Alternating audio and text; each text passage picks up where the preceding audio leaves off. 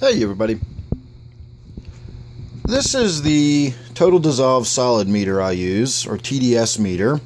It's made by HM Digital, and I will put a link down below to this meter. It's very inexpensive. It tells you the total dissolved solids and gives you the temperature, and that's about all you really need.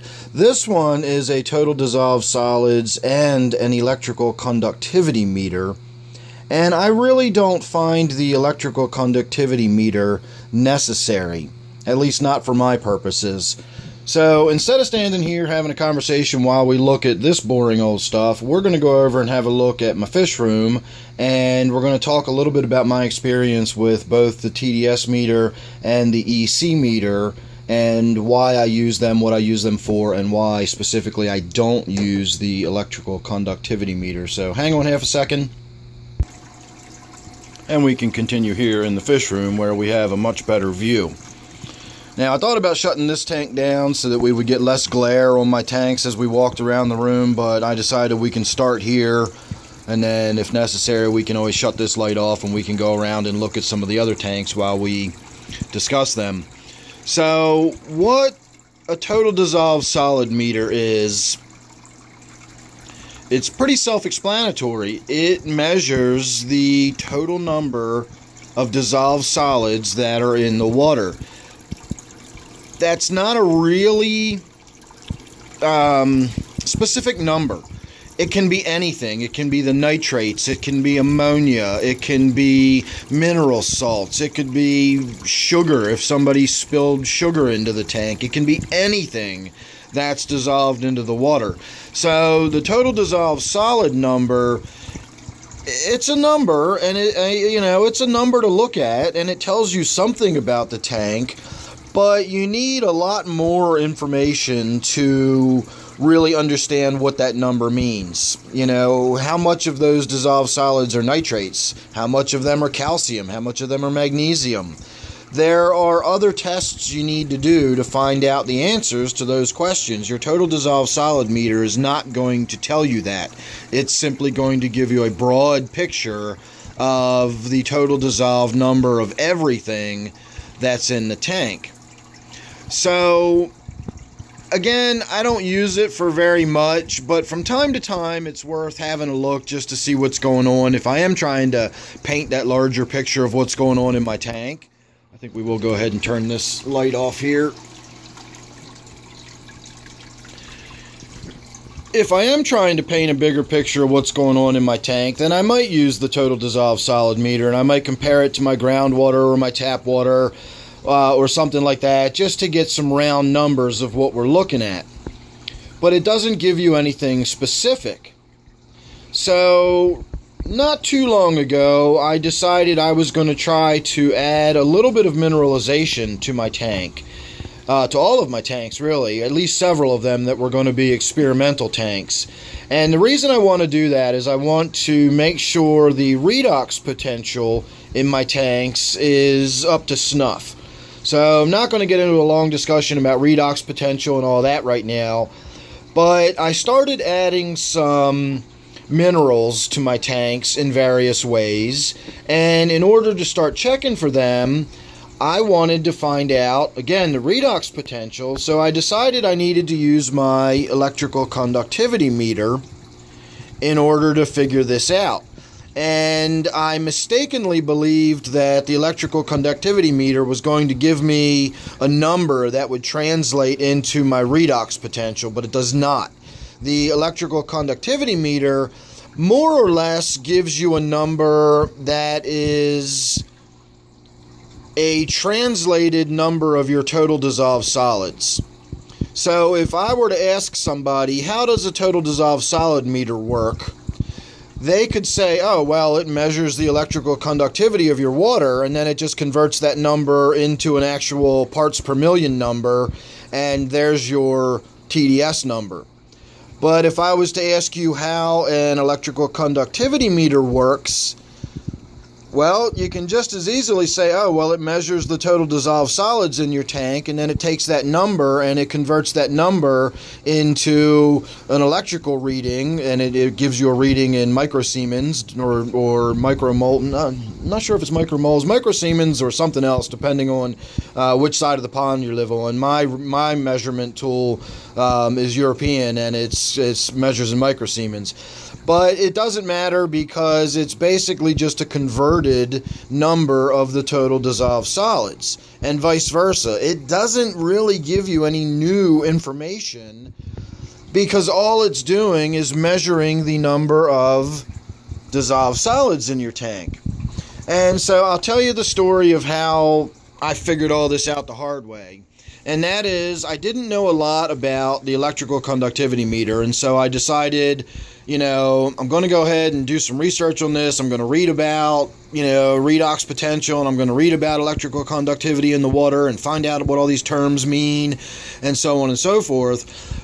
But first, let's have something to go on. Let's go around the room, let's test a few of the tanks, let's see what we're looking at, see if everything makes sense to me so far.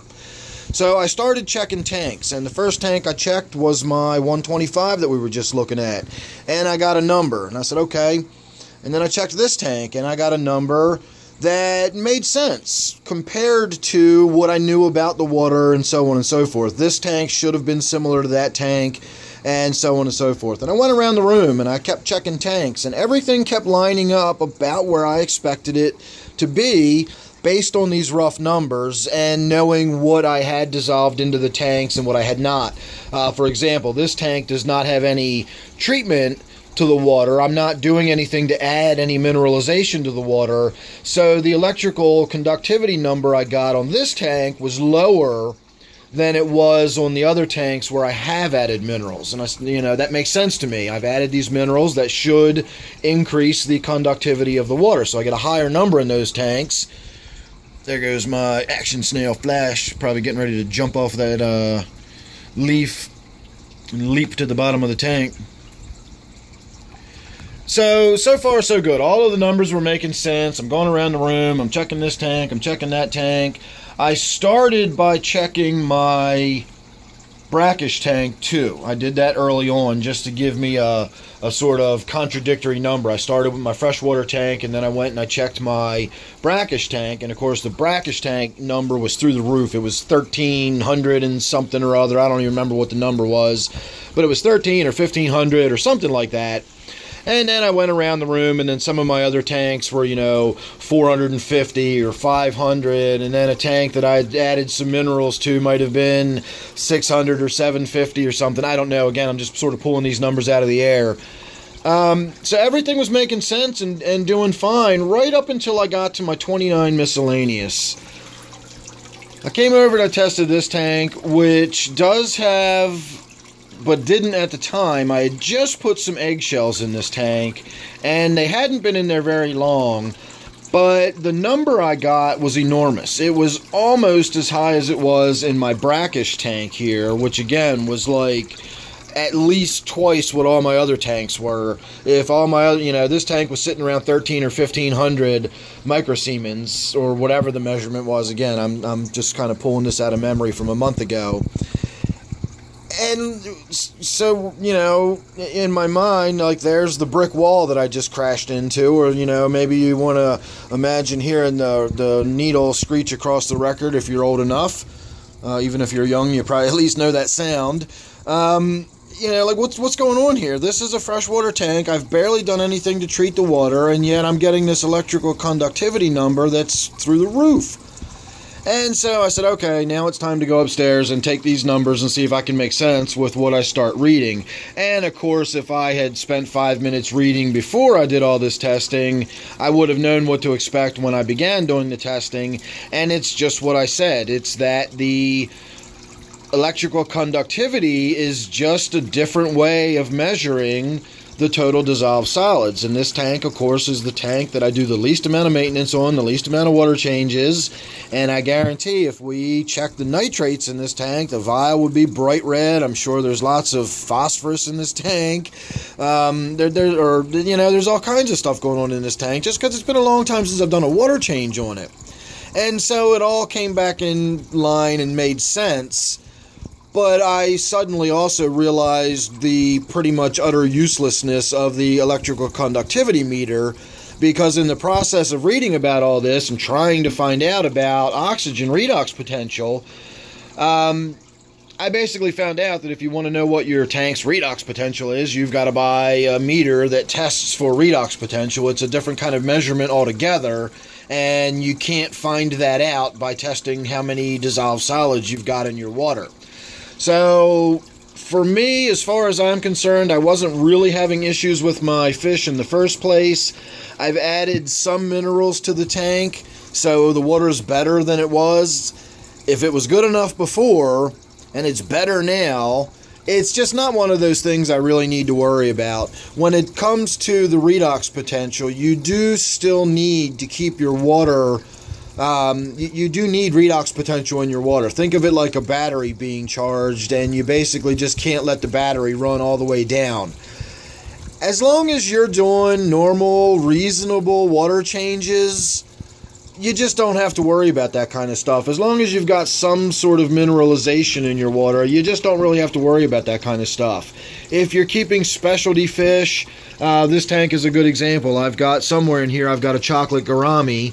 And chocolate gouramis actually prefer water that has very low mineralization to it. So you would want a lower redox potential in the tank with the chocolate gourami in it. So, you know, in this case, I'm sort of balancing it out. I have added a little bit of mineralization to this tank, but not very much. I have some fish that I think need it, but some don't in this tank. And again, the long and short of it is, as long as I'm doing reasonable water changes, and, you know, I think I stay on top of doing my water changes frequently enough that I'm not going to have to worry about, you know, my redox potential being depleted, or my water just being, you know, we'll call it flat water that's just sort of dead water, whatever you want to call it. But that's what you get when you're dealing with what a lot of people refer to as old tank syndrome. You know, you'll hear people often talk about how you can set up a water change free tank, and they always seem to be concerned about the nitrates and keeping the nitrates low. And as long as they keep the nitrates low, they think everything's fine. And that's not necessarily how it works. If you're not remineralizing your water, you will still suffer from old tank syndrome over time, because the old tank syndrome is not a buildup of nitrates. It's a depletion of your tank's redox potential, and the water just goes flat and dead, and that's your old tank syndrome right there. So again, I'm not going to spend any money to go out and buy a special meter just to find out what the redox potential in my tanks are. I'm able to do water hardness tests, and that tells me how much calcium and magnesium I've got in my water. I can do the TDS meter.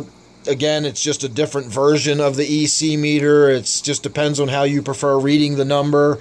I sort of grew into the hobby reading a TDS and a parts per million kind of number. That's what I'm used to. That's what I'm familiar with. And that's all I need, really. So, you know, that's pretty much my story on why I don't bother with the electrical conductivity meter. And even with the TDS meter, you know, like I said, it's a number. It serves its purpose. I certainly recommend having one. Again, I'll put a link down below. You can get them for $15, $16. You know, it's worth having. It's good for having information available, but it doesn't give you a lot of really specific information. And an electrical conductivity meter doesn't really give you any different information. It's more or less 6 of one, half dozen the other. So, thanks for listening to me ramble on about all that stuff. Hope you got something out of that somewhere along the lines. Make sure you're subscribed. You never know what you're going to get with me. And then, of course, don't forget this one here is my 125-gallon native tank. So, thanks again for watching. I'll see you real soon in the next one.